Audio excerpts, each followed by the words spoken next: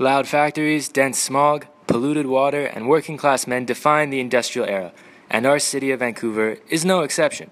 For the first half of the 20th century, industrial means of production centered in and around False Creek were the driving forces behind Vancouver's economy, a reality far removed from the livable and sustainable neighborhoods that we see today. Change came over the course of an entire century and was made possible, in part, by the industrial beginnings that would eventually be erased from the cityscape, but not from history. See for yourself through the photos that follow.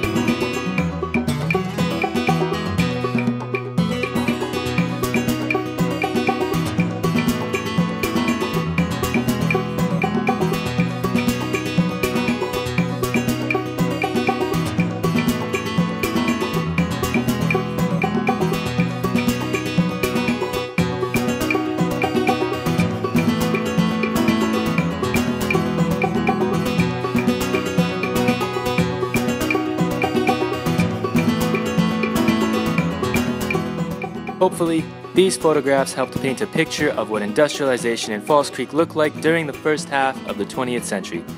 It is valuable to acknowledge that the land upon which False Creek communities lie was once peppered with mills and factories. Everybody knows False Creek. The neighborhood has a particular image, but it is an image that has evolved dramatically over time, an image that would have been impossible without industrialization.